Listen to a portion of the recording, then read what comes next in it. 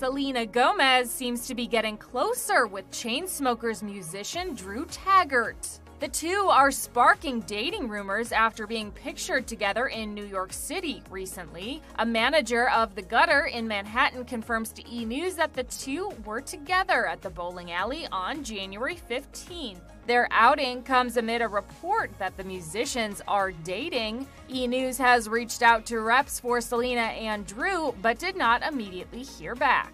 Us Weekly says that the two are keeping things very casual and low-key, and that they like to go bowling and to the movies when they're hanging out.